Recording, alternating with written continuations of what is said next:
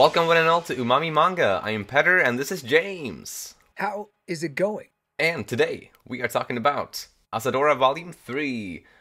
I feel like we have so many series going on right now. We can't do these as frequently as I wish we could, because there are a bunch of other things that we need to do also. Which, I mean, I love doing all of this. I'm not complaining at all. Yeah. Or I guess I am a little bit. But Uh, I just wish there was more time. But anyway, we are back with Asadora this week.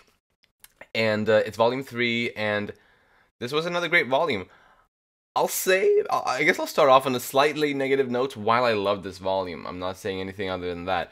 I think it might be, in my opinion, the weakest out of the volumes so far in this series. That said, I still loved it, though.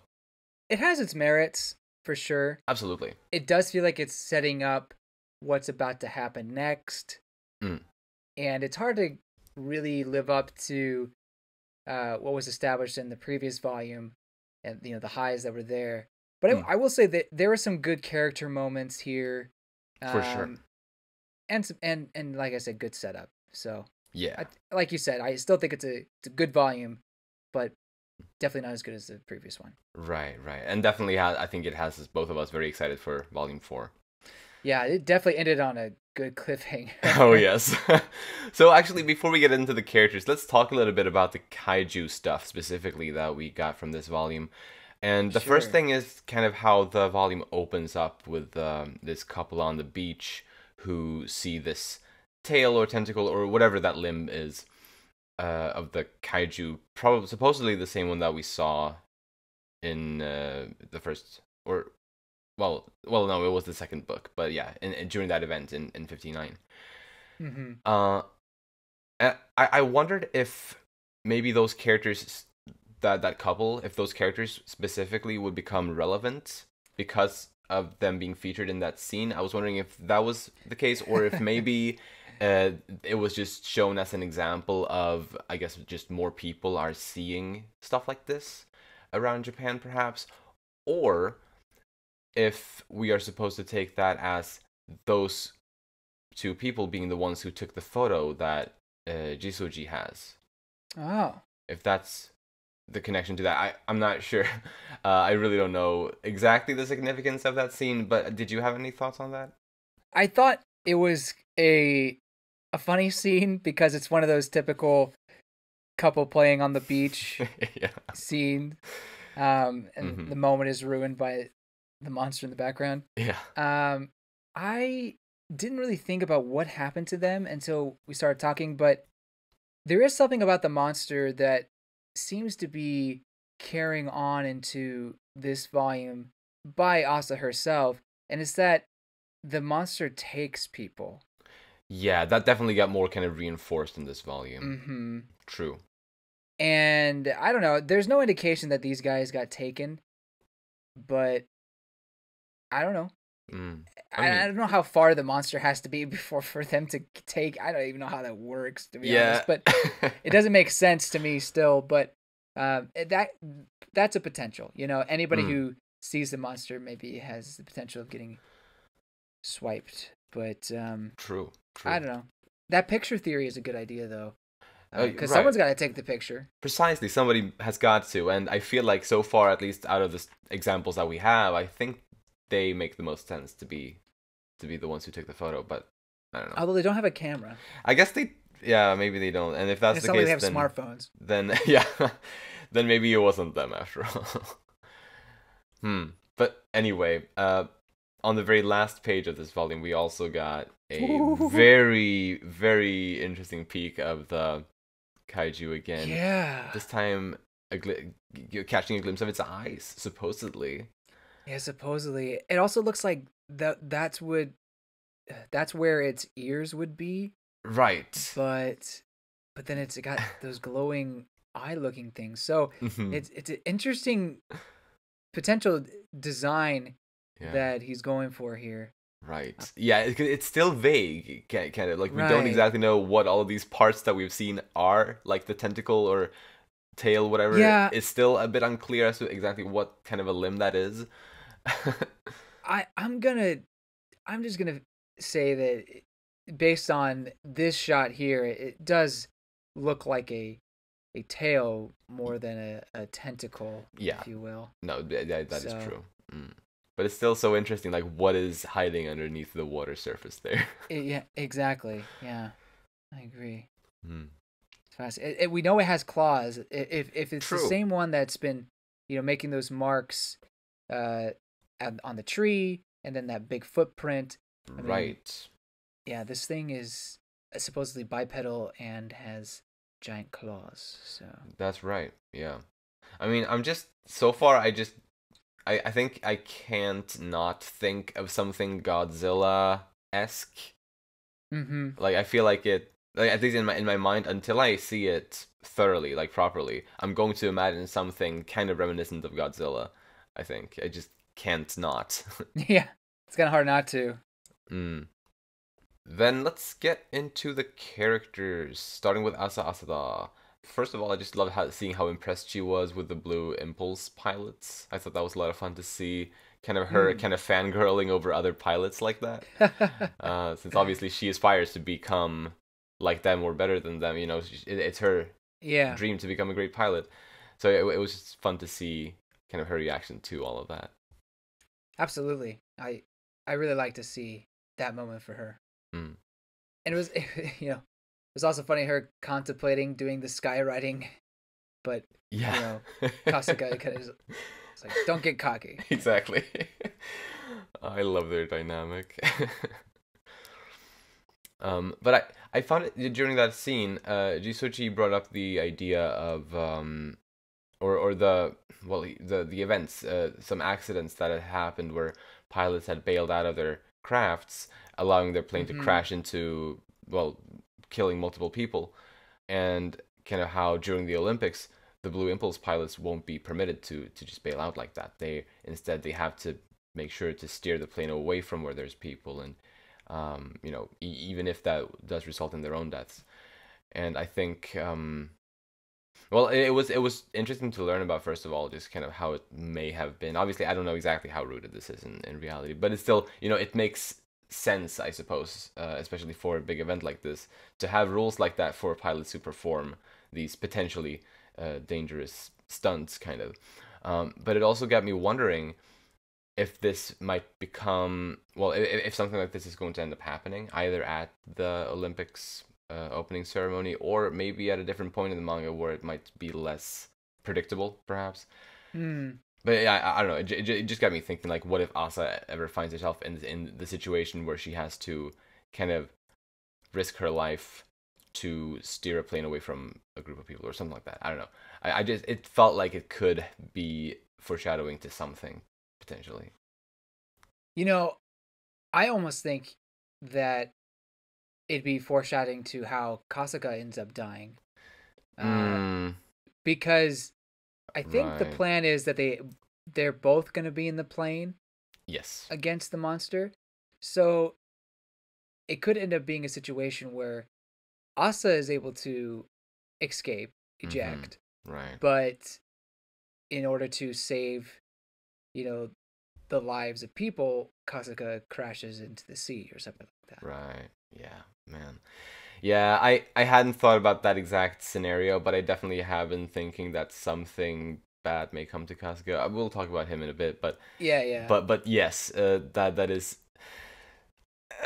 an outcome that I would probably ultimately enjoy for the sake of the story, but it would break my heart at the same time. I know. The plane, what would happen to... of course I'm worried about Kasuga, but, Yeah.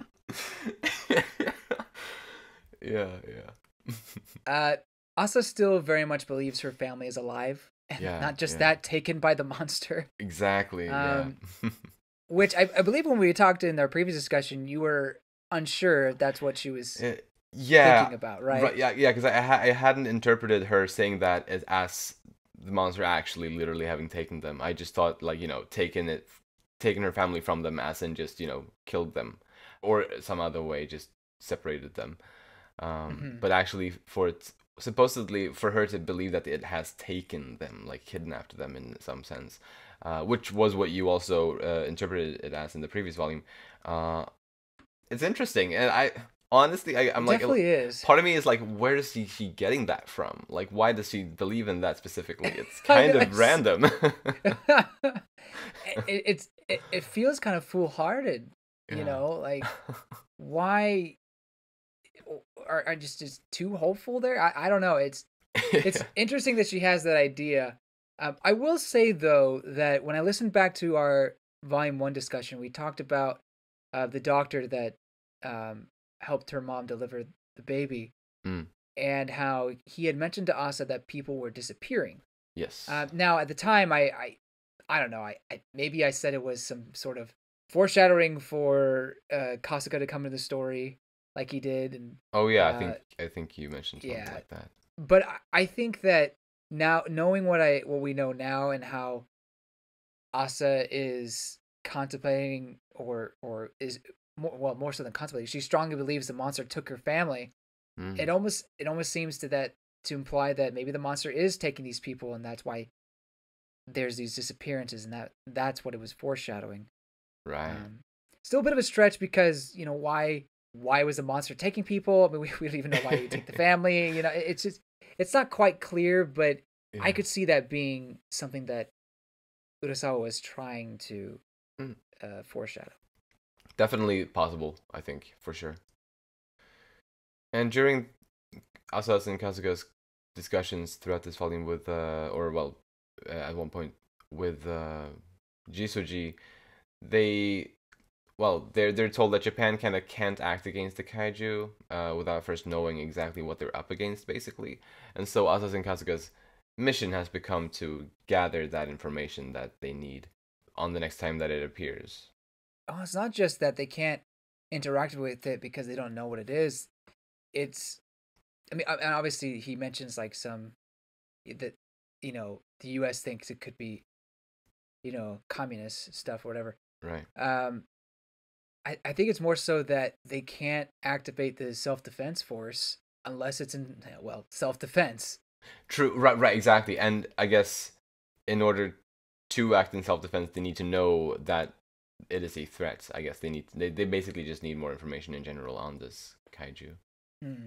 But yeah, and also as Jisuji is talking about how he wants to avoid seeming like, or yeah, he wants to avoid conflict and war and everything like that, of course. So it is risky, I guess, to act against it with that in mind as well. But if they do know what it is, and if they can convey to the world what it is eventually, whenever they are able to figure all of that out, then maybe it'll be easier to act on it, or to move against it, perhaps. Assuming it is a threat for real. I mean it probably is based on what it did in Nagoya. I don't know. It remains to be seen, I guess. Back on Asa, do you got anything else? Yeah, she's just incredibly overconfident in, She is. in her abilities. But that's just like one of her qualities. And to be fair, a lot of just protagonists in general are just really confident in themselves. Not all of them, but I feel like that's a pretty common characteristic. Mm. I guess some people have a little more humility, but it's not like she's unbearable to be around at all. Oh no. She's a very good person. She's just Mm. very confident in what she can do. Yes. They brought up the love song, Yeah. the "Because I Love You" song again. So further pushing the idea that maybe that song will have some sort of play in the story. I mean, not like a huge play in the story, but I'm hoping that she'll find out who the heck that artist is. Right, and I feel like at this point there needs to be some level of significance to it as well. Like Yeah. not only that she gets closure and just finding out what it is. I want something a little extra, you know. Maybe she soothes the beast with that song. Oh. Uh, I don't know. That's really funny. Like that song, especially yeah, just to play has to a the radio. kaiju. Stella. No. Oh my god. So they put rocket launcher, or Costco puts rocket launcher on the plane. Hmm. I guess it's sad to think that a plane that was meant just for flying is now meant for fighting, Yeah. or has that. But I think maybe she was overacting just a little bit. Like, you know, I don't know. I see what you mean. I don't think it was an overreaction though. Like she could have reacted bigger to it, but she didn't. Kind of. It's her baby. Yeah, but it's just a rocket launcher, and everyone gets a rocket launcher. Yeah, right. And it is. I mean, I understand putting it there. Obviously, they're up against something that might be really dangerous, so they need a way to respond. Exactly. Ideally, you wouldn't have to use it, of course, but this is for her and everyone else's safety. Exactly. That's all I have. All right. Then let's move on to Haruo Kasuga. He's alive. He's all right. yeah. He is all right. Nothing bad happened to him. Exactly. Because in the volume 2, he kind of disappears, and we were, oh no, what's gonna happen to him? Where is he? Yeah, but then he just kind of appeared in the first couple pages in this volume, kind of. just waiting for Asa. But he might not be Asa's legal guardian, but he definitely, definitely does care for her, as if though he was her father. And I just think that's so sweet to see. I mean, their dynamic obviously was brilliant even from the first volume, but I don't know. It's fun to see more of it in this volume, especially seeing more of Asa at this age, and Haru, and Haru with her like that. It's very, very sweet, wholesome. Yeah, I really do love how protective he is of her, basically being the father figure for her, and Absolutely. It's pretty great. For sure. I love how he acknowledges his troubled past, and basically when the Blue Impulse fighters had started flying and everything, he said, like, well, those are dark days for me. It wouldn't have mattered anyway if you had come to me. Yeah. But, I like how he can acknowledge where he's come from, and now that he's in a much better place. Precisely. Yeah. Yeah, I really like that. I also love the look that Asa gives him. Yes. When he's like, those are some dark days for me. The look, he's like, you're welcome. Yes. I love that too. It really shows kind of. I mean, they have this chemistry that just really, really shows both verbally and visually. Kind of, it's so cool. I love it so much. But when I think it's during the scene when he when after he had put on the rocket launcher on the airplane, he admits to still having nightmares about the kaiju that they saw back in 59. Oh yeah. So I don't know, I thought that was interesting to learn that actually made a really big impact on him, like more so than one might have suspected, perhaps, by just like he's kind of a hard man to read. He's kind of stone-faced most of the time. Like he doesn't really give off that much emotion necessarily. But we obviously, knowing him, we know that he definitely has a lot of emotions, and to learn about this, I thought was interesting. Poor guy. Yeah. He also said he wants to take the blame for anything bad that happens, which to me is just some giant red death flag. It's like, oh no, oh no. Yes. Yeah. So that plus the whole plane maneuver explanation just does have me worried about him. Yeah. I don't know, maybe either in this arc or in the next or something like that. But yeah, man.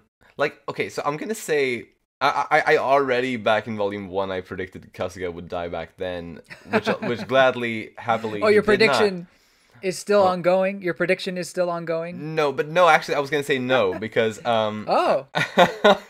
this time I'm going to take the other approach.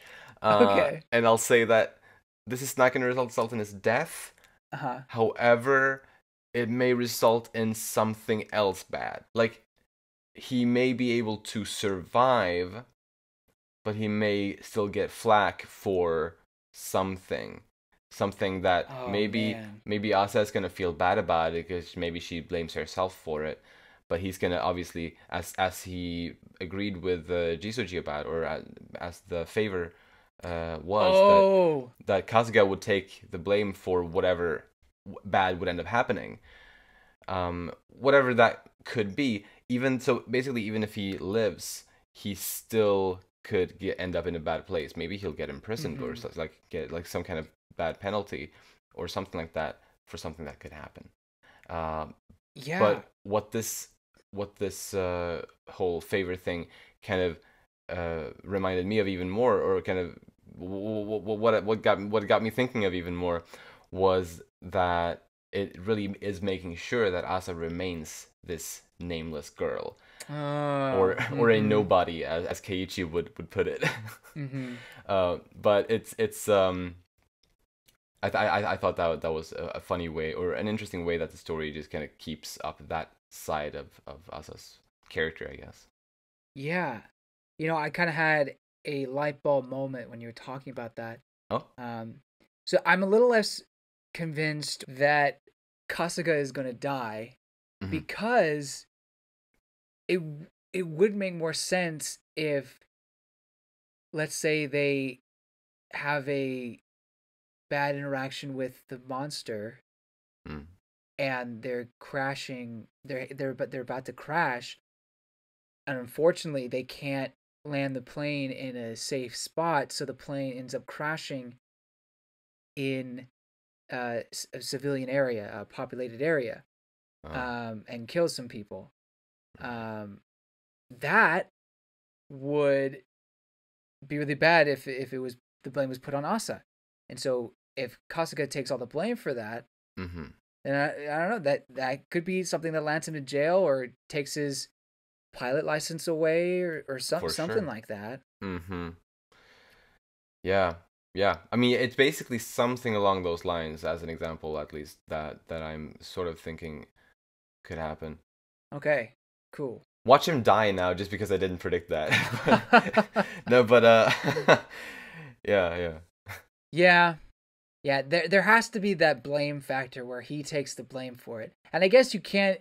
A dead man can still take the blame for it. Can be blamed for something. True. So it's not completely out the window. Hmm. But it would be easier if he was still alive. So yeah, it would be more difficult, I think, or like it would be more interesting, I think, for the story. Yeah. So yeah, a little bit nervous for what's to come in the next volume. Indeed. But do you got anything else on Kasuga? No. Then let's talk about Shota Hayata. Let's go. Okay, yeah. We only ever get like 1 or 2 chapters of this guy each volume, but I really like him. I think he's pretty endearing of a character, you know?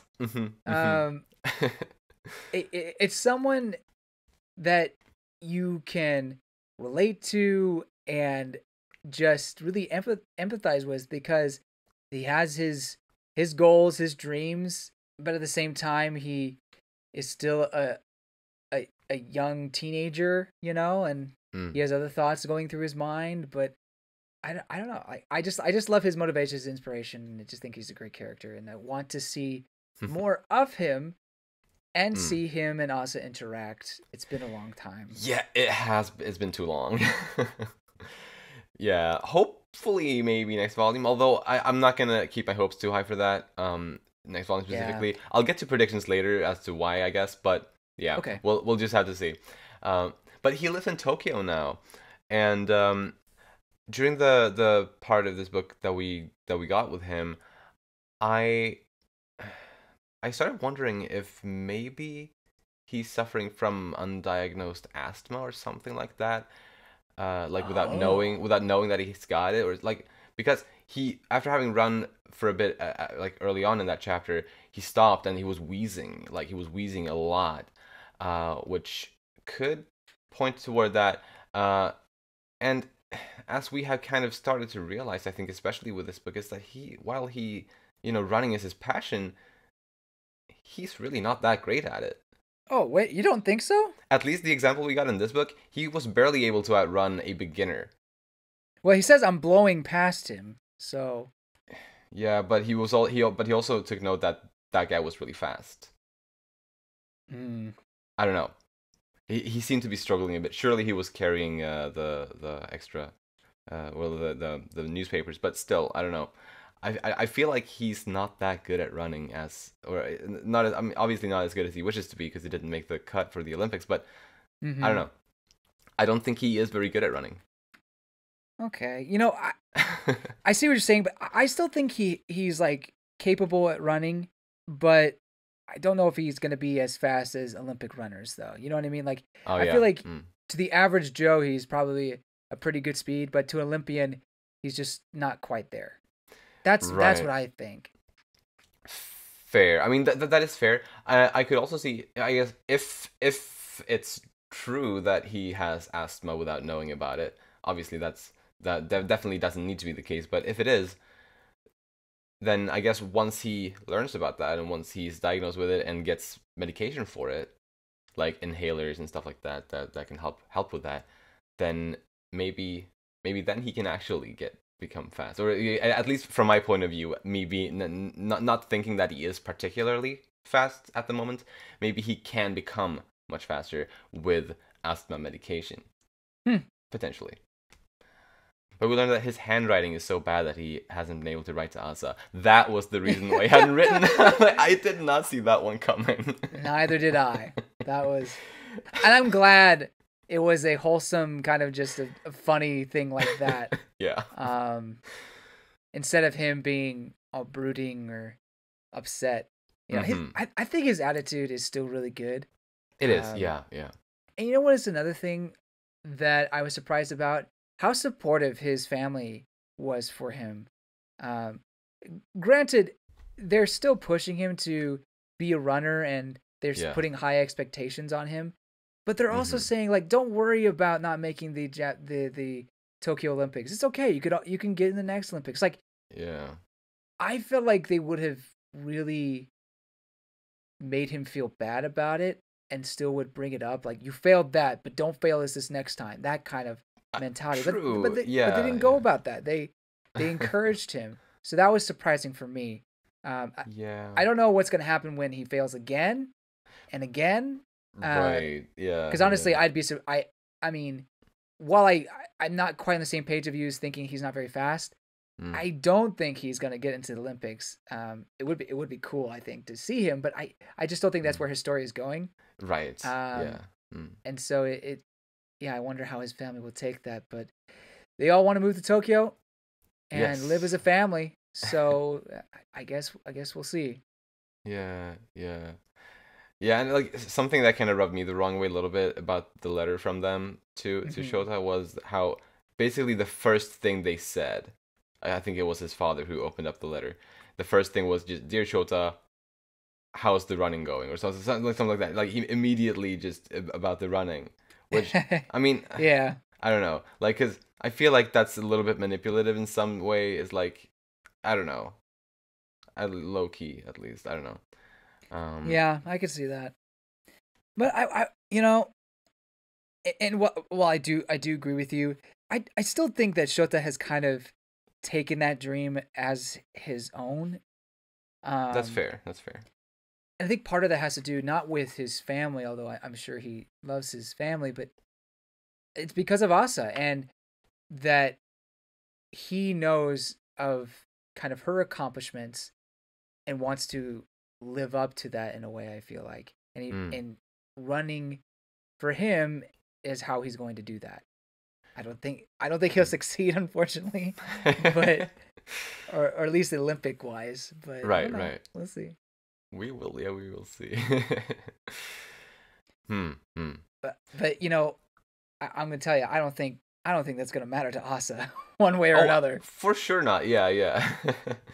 yeah. She will just be happy to see him again. Whenever they end up seeing each other again. But anything else on Shota? Just going back to the first volume where there was that one time where it said Shotaro, but we've never seen that again. And I was pretty adamant. It's like, I don't think, I think that's a mistake, and we still haven't seen that since. So I think it's fairly certain his name is Shota. His nickname is Sho. I'm not as convinced, especially since the letter addressed to him was not Shotaro, it was Shota. Yeah, but like the thing is, like back the one time when his dad did refer to him as Shotaro, it was like this very kind of it was in a moment when it seemed like he was trying to sound a little bit extra proper, kind of, because they were talking about how he was being blessed by the gods and stuff like that. So I feel like in a regular letter you might not necessarily be as proper in how you refer to your son. But But the address, you're gonna use someone's proper name. Okay, that's a fair point, actually. Okay. That's what I'm thinking. Okay, yeah, okay. You may have gotten me over on your side there with that one.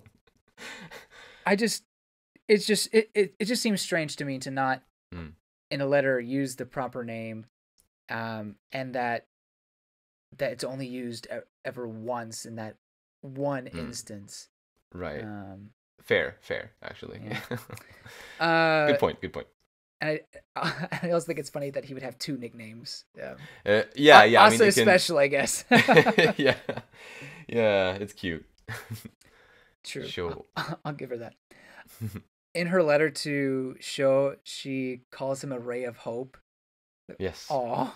That was aw. It really was. I mean, you know. It was very sweet. That's sweet. super sweet. It's kind of unfair that we only have really one chapter or just a few pages of them interacting when they were younger. Like, right. What was it? 13, 14 or something, or younger than that. I can't remember. I think she was 12 and he was 13, I believe. That's it. 12 and 13. Yeah. And but I don't know. I'm just gonna say it. I feel like these two are kind of made for each other in a way. Yeah. But it's just unfair that we haven't had much time with them together. But for sure. I mean, at the same time, I'm still open to them just being friends. You know. For sure, absolutely. I'm not like this has to be my OTP, but it could be. It could be. I'm not opposed to that. I have like my feet in the water. Great. But then, if that's all for Shota, yeah, then let's, I guess, talk about the other potential OTP. I don't know, or maybe not. Well, okay. I don't know how to feel. Let's talk about Keiichi Nakaido. Yeah, he has a very rude mouth. First of all, yeah. I think he gets a little bit better as time passes, as time goes on, though. Yeah. But definitely, he annoyed me in the first scene of this book. Definitely, like how dare? I know, the nerve. I mean, like, I guess I understand once, even twice. I guess, but the third time, it's like, dude, you're doing this on purpose now. Right? It like, definitely felt that way.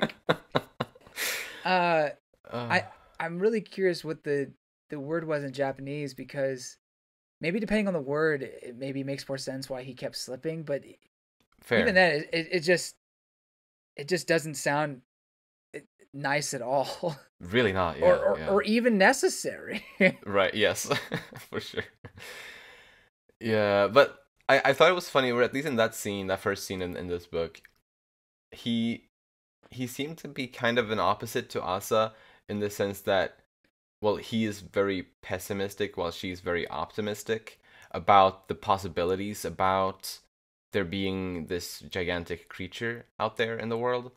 Like he's a non-believer while she's a believer. Like, just they were opposites of each other, really, in their just thoughts and kind of approaches to that whole thing. So I thought that was interesting.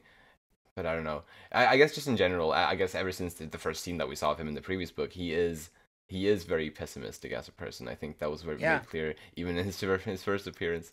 So it's nice to know that even though he has that mentality, kind of, and even though he is sick of his late mentor's research, he still saved it.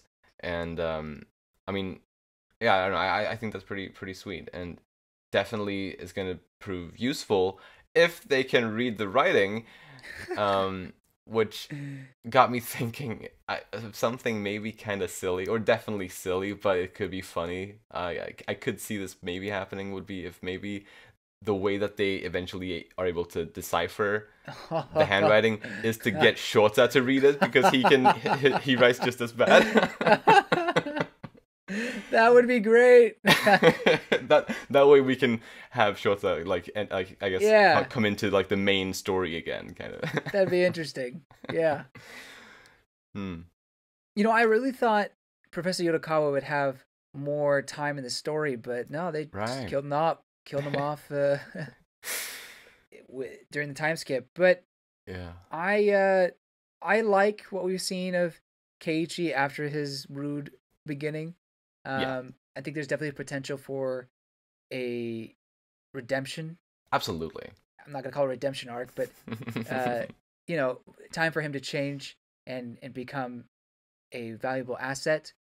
Yeah, I think he's always carried this skepticism with him, especially since it's not what his textbooks, what his professors probably had taught him. But I think Right. he cared deeply for Yodokawa, and like Yeah. going to what you were saying, he kept all that and is trying to decipher what his writing is. So I think deep down he cares, and I think there's part Mm. of him like the imaginative and curious side that wants to believe, but it's his realistic side that he Yeah. holds so strongly to that's holding him back. Precisely. Yeah, I think that's definitely accurate. But to your point about being potential, I guess love interest or some sort of Yeah. thing, um, you know that was a vibe I was getting as well, and it felt like that there were some teases in a way to something like that, especially from Keiichi's what second cousin, like what's the relationship there, like I don't know, so, Oh, yeah. relative. Yeah, Um, yeah.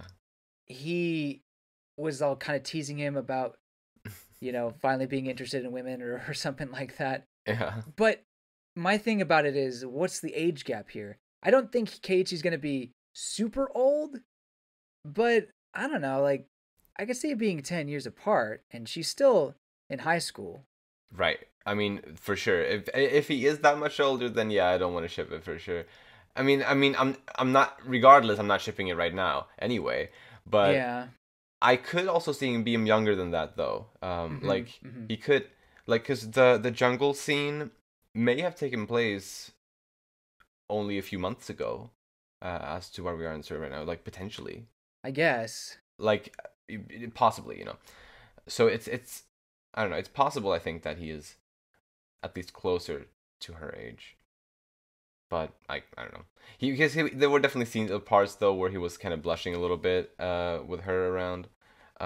and how he was like I can't remember exactly, but when she explained her name and how she doesn't like her name, I think he made some kind of remark like, oh, it's not bad, right? I think it's a good name or something like that. It was just like a little pass by comment, but he And then he had PTSD. seems to, yeah, yeah. Flashbacks. Awesome. Yeah. Yeah, I definitely feel that there are hints, in a way. So that does get me worried because usually when you have hints like that, that means that the writer is trying to ease it in that direction. Mm. But then you also have Shota, and it's like I guess she can have a love triangle in a way.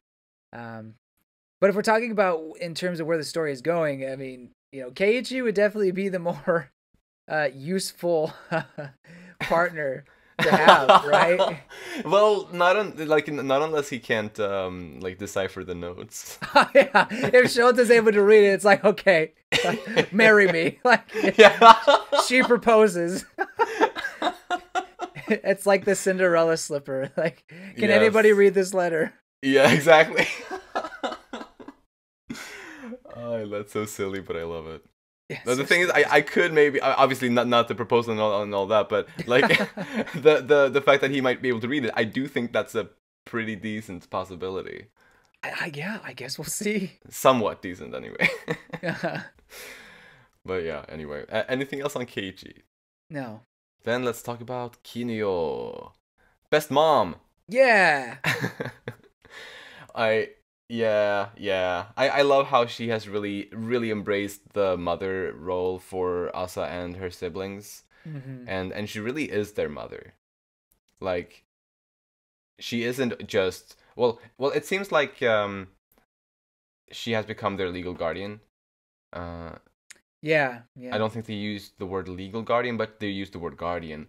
And well, so at the very least, she is a mother figure to them, and they live with her and everything like that. So, Hmm. it's nice to know that for sure. 'Cause I don't think we knew that for sure in the previous book. Yeah, I think it would just be inferred, but I think this is Right. definitely confirmation. I mean, I Yeah. don't think even in the second book you could really tell what kind of relationship they all had with her, but yeah, especially at the end of this volume, you see, okay, no, she has an important role in their lives as a caregiver. For sure. She is their mother for the time being. Yeah, it is kind of sweet how when she talks with Asa about it, how as like for the time being, as you said, how once her mother comes back, she will give Asa back to her, but it's like, will that ever happen? Like, I don't will her know. mother ever come back? And she kind of words it funny, like she says, "Once you grow up, and then I'll give you back," or something like that. Like, oh, true, that was something like that. Yeah. Yeah, it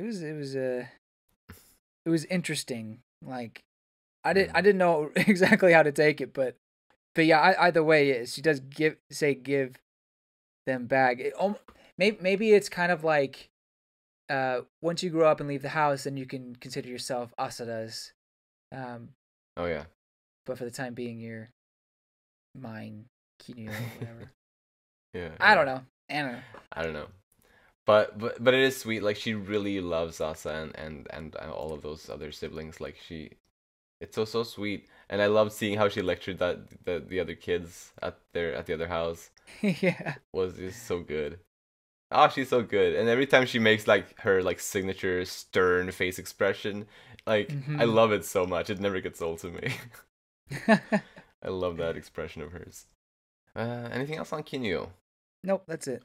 All right, then let's talk a bit about Yoneko Nakajima, which is supposedly her full name, or Yone as we knew her by, and as we should probably be calling her generally. Girl. But yeah, she's still afraid of the conflict that might arise if she told Miyako about her being scouted alone, and she's even keeping it from her parents as well. And I guess the part about her parents not knowing or her not feeling like she wants to tell them about it got me thinking that maybe her parents are especially strict or something like that. Because when they were talking on the phone, when Asa and Yone were talking on the phone about that, Asa didn't seem to like she didn't seem very surprised when she learned that Yone hadn't told her parents about it yet. So maybe Asa is aware that Yone's parents are, I guess, maybe more difficult than most other kids' parents or something like that. But yeah, she's probably gonna end up causing more trouble than she needed to by dragging this whole thing out. I feel like it's maybe gonna get messy.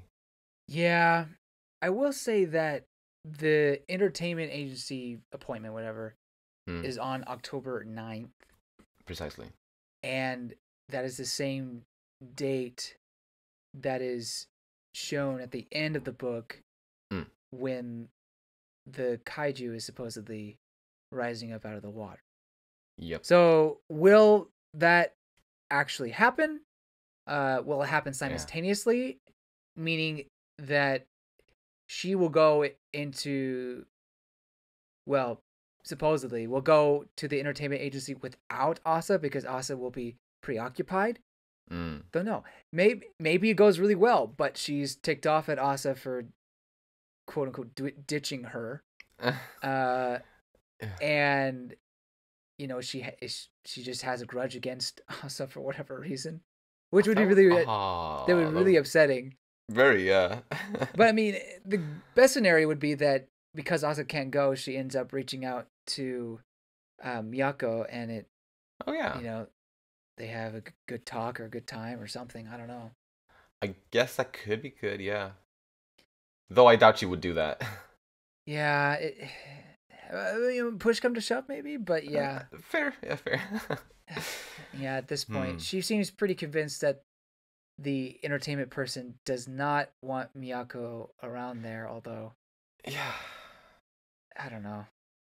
Do you think she's trying to avoid Miyako getting, like kind of becoming scouted as well because she thinks she might be overshadowed by her or something like that? Oh, I haven't thought about it that way. Either that, or she just wants the spotlight to herself. I thought she just didn't want Miyako to get hurt, emotionally. Like, right, yeah. What if she goes and they just say, "Who are you? What are you doing? Get out of here." kind of a situation. Like that'd be kind of painful. But you're right. It does kind of potentially lead into her wanting the spotlight to herself as well. Perhaps. Which would make her look worse in my eyes. Oh yeah. Seriously, yeah. I mean, it's an interesting little side plot, I guess. Yeah. This whole thing. I'm kind of hoping that she just doesn't want to hurt Miyako's feelings. But yeah, maybe it's a little bit of both. Maybe there's right. Yeah, especially since in the previous volume when Miyako was mentioning all these singer groups or idol groups or whatever, Yone and like Yone, like I guess she tried to do it too, but she only ended up mentioning solo singers. So supposedly Yone mostly listens to solo singers, and with that in mind, I think it makes sense for her, I guess, dream would like to become a solo singer as well. Good point. Sorry, you're boring me to death, Peter. Oh my gosh. I guess you're right. I mean, you know. I guess. Yeah, no, I agree. That's a good point. So we'll see. I'm hoping this next volume will bring some answers. Yeah, for sure. Yep. So anything else on her? No, but I have something on Miyako. Sure. Yeah, let's go for her. We understand that she spends her allowance on getting the latest Beatles single. Yeah. And the one that they mentioned here is "And I Love Her." I was not familiar with this one, so I went and listened to it, and I thought it was okay. Yeah. It's definitely a Beatles sound, but it's like a minor key. It feels like throughout. So it has a unique love song take to it, but it's certainly not one of their upbeat, catchy, frankly, masterpiece songs that they're kind of known for. Yeah, no, I agree with that. Yeah. But you know, though that the '60s were definitely the era of the Beatles. For sure, and like the songs from the early '60s or like the first half of the '60s, where we are now, like I think the Beatles, that era of the Beatles was far more, I guess I could use the word cute, kind of, or like wholesome, kind of, because I think the Beatles in the late '60s was far more, psychedelic and and kind of push the envelope and less wholesome, I guess. Yeah, maybe more nihilistic. Maybe, I don't know. Right. I mean, yeah, in some sense. Maybe I'm going too far there, but there's definitely some trippy stuff. But yeah, I mean, I love the fact that they have those those completely like kind of honestly kind of contrasting styles, just depending on which part of the '60s you're looking at for this same band. But anyway, I love the Beatles. Yeah, I love how Urasawa references just the Beatles craze of the time and how the Japanese audience, they were basically replicating that in one of those famous video clips of these girls going crazy for the Beatles in a live concert. They're basically replicating that, but in a performance hall with recordings going on in full blast instead of actually having them live. Yeah, that's just so strange to me. I wouldn't put it past Japan, to be honest. I bet you that happened for real. Honestly, yeah. I mean, I can see it, but still, I think that's so strange. It is. It is. To go crazy like that over just listening to it. Well, I guess it's easier to kind of get that way when there's a bunch of like-minded people around you and stuff like that. Then maybe it's easier to kind of let loose, I suppose. So I guess it makes sense, but yeah, it's interesting. Yeah, I do love seeing how Japan loved the Beatles, or I guess I can't say all of Japan, but that generation was really loving the Beatles, and I mean, I don't know, like you'll see classic rock bands even from America who will go to Tokyo and do shows and whatnot, and like Journey, they've been to Tokyo a few times, and it's just cool to me to see music just being loved everywhere. For sure. Well, should we move on to Minoru Jisoji? Yes. So he's very serious about getting the Olympics opening ceremony just right. Indeed. Especially because it is a symbol of peace. And he really seems to be all about peace and just kind of avoiding any kind of unnecessary confusion as to like, you know, not wanting to come off as a nation who wants war or like anything like that. And I love I love getting to understand his character better in this volume. That, or at least the way I see him right now, is that he is a perfectly good guy, just with, I guess, a little bit of an intimidating exterior. His evil intentions of wanting to promote peace. Oh, so we were so like, you know, just like wary of this guy in the very line. Just like, oh man, what could be his evil intentions? Maybe he wants to use the monster for something. And he's like, bruh, I just want the rings to look beautiful and perfect. I want everyone just to be happy, okay? Yeah. It has to go perfect. Every minute detail. Yeah. Yeah, so I agree. Like, he has these good intentions. Past aside for I mean, we don't really know how he was really in the military, but all his intentions seem to be good right now. And to be fair, I think his intentions for peace are entirely selfish and patriotic in the way that he wants Japan seen in a good light. He wants Japan to move on, like basically modernize. And I think he even says that in order to modernize, they have to become a symbol of peace. Right. So, yeah. Which in a way was kind of, I mean, obviously this is coming from Urasawa, who's from the future, but it's somewhat prophetic, because Japan does eventually get this economic boon or boom, and you know, that's definitely not something that would have happened if people thought Japan was still hostile or something like that. You know what I mean? Absolutely. Yeah. So I guess taking that into account, calling it, I mean, which I mean, fair. It's fair to call it a selfish reason, kind of underlying. But I do think it's ultimately like it's a totally fair, selfish reason. Absolutely. Like, Absolutely. It doesn't make him a bad person, at least based on what we know so far. You know. I mean, he's thinking about his people, his country, and I think some people would argue patriotism and, you know, favoring your country is probably an old-fashioned idea, but I still think there's something to say about the people in your community and caring about that. And absolutely, I think that's a great quality to have. And in this instance specifically, like, Japan is legitimately in pretty bad shape, you know, and like reputation-wise and everything. So wanting to increase that or improve that, you know, that's perfectly understandable. Yeah. Anything else on him? I just want to mention that he talks about the pilots crashing and killing civilians. They were all American pilots. So I just want to say, I'm sorry. As I mentioned on this podcast before, I grew up on a military base, 2 military bases actually, in Japan. So whenever like the American military is mentioned in these manga, I just kind of like have a twitch or something, you know. It's like, that's my upbringing in a way. Really quick story that I feel is relevant.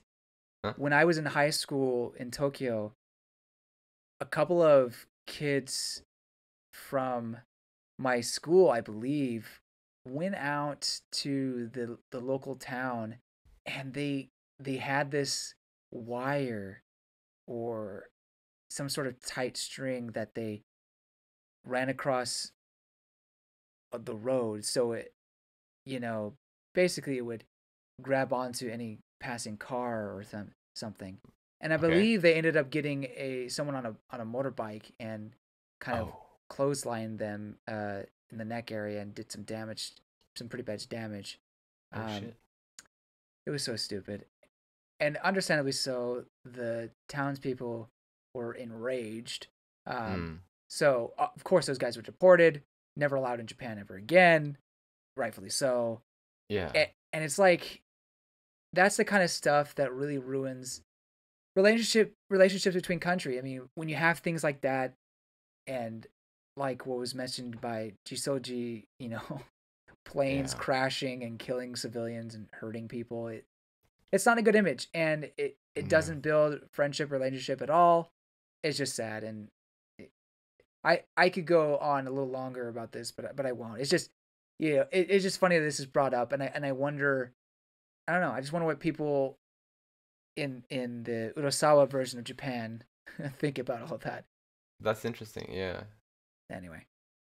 So next, I want to actually talk a little bit about Koshichi Asada, Asa's youngest sibling, the little boy who was born, as we learn for a fact in this volume, on the same day as Asa's birthday, 5 years ago. Because we weren't completely sure if he was born the day before or on the same day, but turns out it was on the same day, and apparently he actually remembers seeing that kaiju. Yeah, man. From that day. That's very interesting. On the day of his birth. Yeah. He has a memory from his first day alive. I saw everything. The womb, the placenta. Anyway, sorry, stop. Yeah, that's very interesting, and it almost kind of hints at some sort of powers. Like, I mean, yes, it definitely feels supernatural in some way. Supernatural, yeah. Right, somehow. And I wonder if it actually is, or if it's just a weird occurrence. It easily could be a weird occurrence, but I also wonder, Asa seems to have been in contact with the monster in some way, or at least like had heard the monster. She felt like, yeah. So I don't know. Is there something about the Asada family, or just these two siblings? Yeah, it's hard to say. True, could be something like that. Yeah, we need more. Yeah. Anything else on him or any other character? Yes. So, Akura. Yeah. I thought he was American based on the nose, but they've not made any indication that he's English or he can't speak Japanese. I mean, clearly he's speaking to them just fine. But I don't know. His face does not like scream Japanese man. Those are some very almost European features. Right. Yeah. Actually, when I saw him, I immediately got Monster vibes, because Monster is another manga, obviously, by Urasawa. I have seen the anime only, but the character models are inspired and based on the manga, of course. So it looks basically the same. And Monster takes place in Germany, at least mostly. Oh. So it is, it's not about, well, most of the characters aren't Japanese in Monster, and I definitely got those vibes seeing his character design here. So I don't know, he looks like a Caucasian, and I also got that feeling. Yeah. Not sure exactly where he's from, but I also suspect he's not Japanese, unless he is, but I don't know. Yeah, I don't know. To be fair, Jisoji, I wasn't sure if he was Japanese at first either, but I mean, with a name like Jisoji, it's like, okay, right? I mean, yeah, that makes me. I don't think it's a very common name, but yeah, it's yeah, but like this name, like, I don't even know how to say this guy's name. Is it Akura or Akura? Like, there's like a dash between the A and the K. Right. Like, why? Like, it's a strange thing. Like, it seems almost like a code name or something. Right. Yeah. So I guess with that in mind, maybe he has a different name that he like that as his actual name. Mm-hmm. Maybe a Western name. Who knows? I could see that. For the time being, he's just a bodyguard, really. So right. There's no indication he'll have really much of a role, other than calling Asa into the car. We gotta go. Monster's here. Yeah. And Asa also makes this kind of remark that, yeah, like she knows that he's trying to keep a low profile, but he's really standing out. Maybe that is because he is not Japanese. Maybe that's why he stands out compared to the other Japanese people in Japan. Maybe. Well, I guess we'll see how much more of a role he will have, but yeah. Yeah. Secretly, he's the love interest. Oh no. That's why he's always nearby 24/7. Oh no. You finally noticed my feelings, Baka. Oh no. Oh dear. Anyway, that's all I have. Great. Yeah, me too. So, on to predictions then. And as you pointed out, this manga or this book does end on October 9th, which is the same day as Yone's meeting at the agency and also the day before the Olympics opening. And so with that in mind, my prediction for the next volume will be that Asa will join Yone and go to the agency. Oh, okay. And either during the visit there or shortly after it, she's going to be summoned by Akura. That yeah. And yeah, because they got to go to have a look at that kaiju that appeared in Sagami Bay at the end here, because it was seen by those men on the boat in the morning of the 9th, and I imagine it's going to take some time maybe for that to reach Jisoji and then Akira and then Asa. So maybe she will at least have time to either go to the agency with Yone or maybe even finish off that visit. Well, I guess it. Yeah, I'm predicting that it'll be either interrupted during the visit or immediately after. But anyway, I think they will go there, and then she will go, or fly over to the bay to take a look at that thing together with Kasuga. Is my immediate prediction here. Praying that entertainment agency is not sketchy. Please don't be sketchy. Yeah, please don't be sketchy. Absolutely. So actually, what I wrote down was that because it's the same day, it wasn't going to happen. I mean that's fair too. Yeah, but I did a little bit of research to see if anything happened on October 9th. Do you want me to say or no?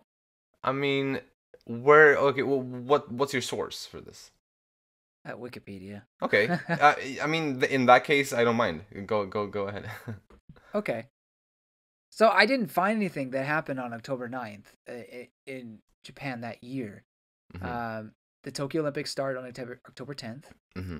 But as far as I can tell, nothing drastic really happened on the 9th.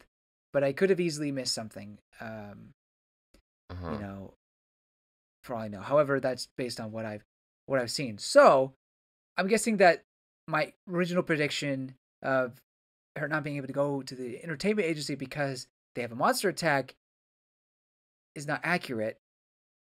Because as far as we know, Urasawa has been pretty consistent. Or, well, I should say consistent. Well, yeah, I will say consistent. He's been historically consistent with what's happened in Japan's past and trying to give somewhat of an explanation for it.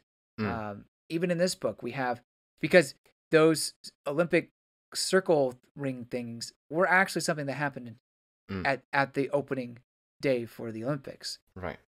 Among some other things. So I would think that if there was a monster attack in this book, there would have to be something equivalent in the real world at the time, and it doesn't seem like there was. So yes, what I am predicting is that they will have an encounter with the monster, but it will largely go unnoticed.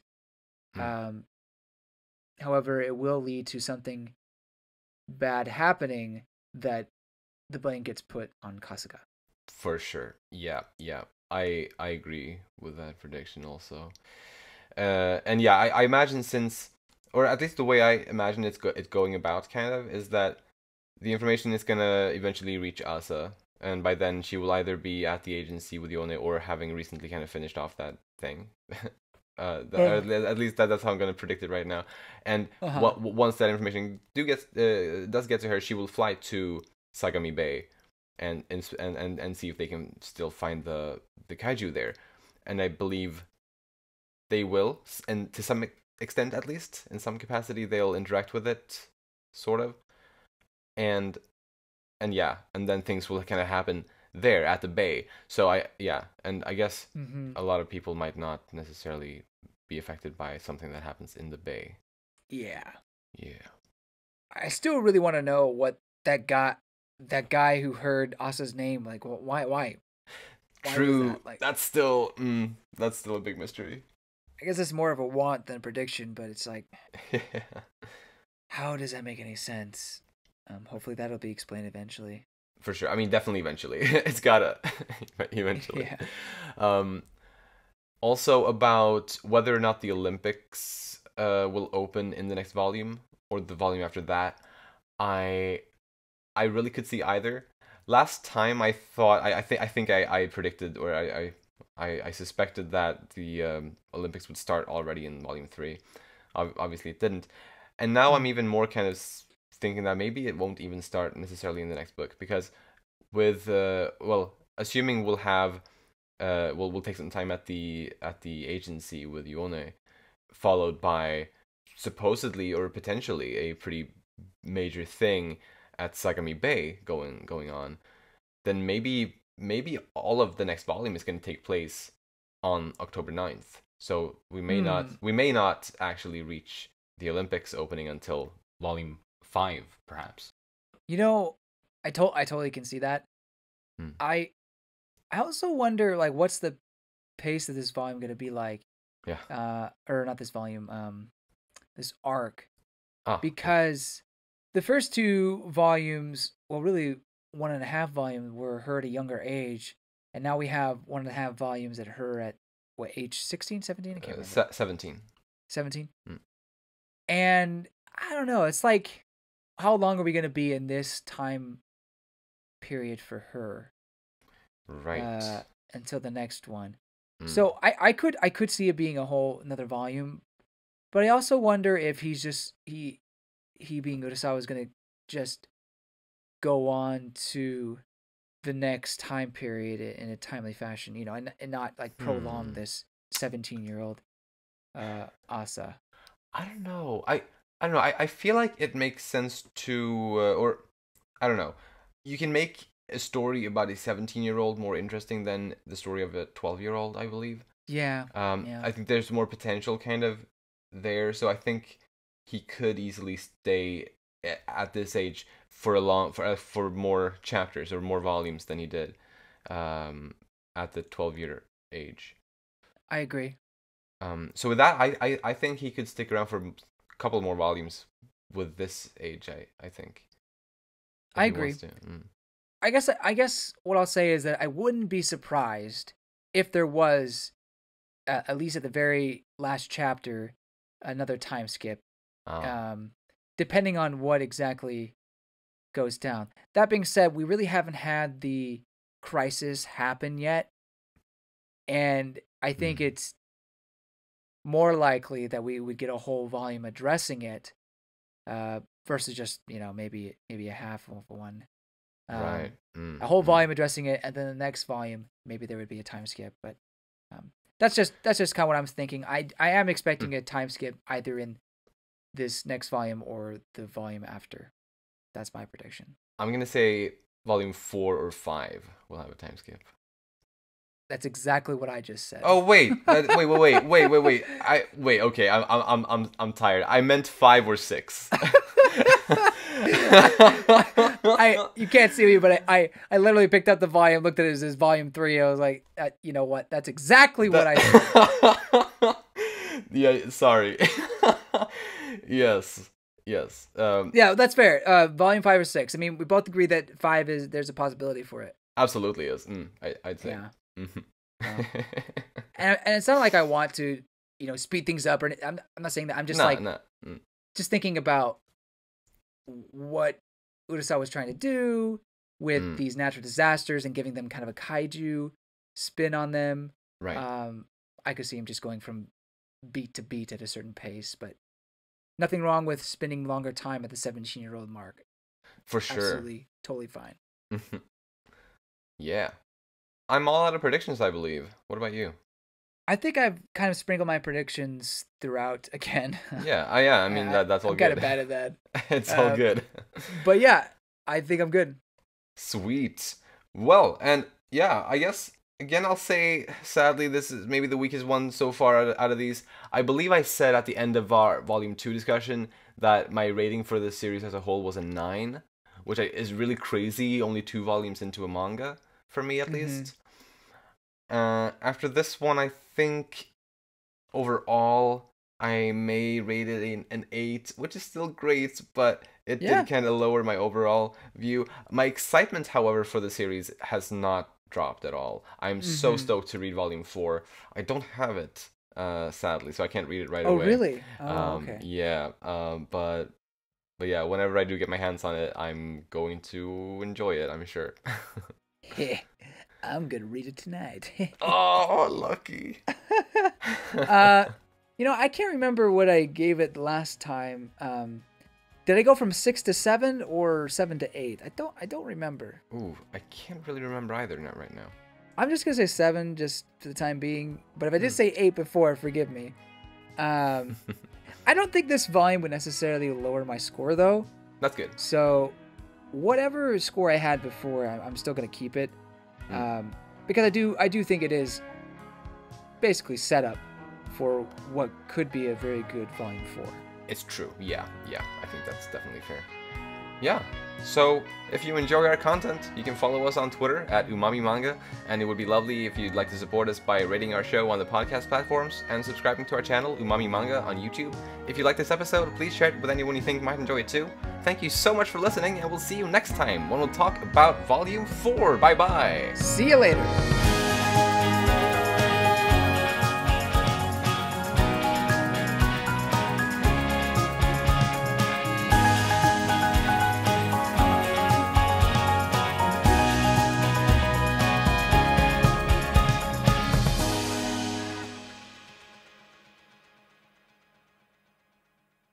Cuckoo. Cool.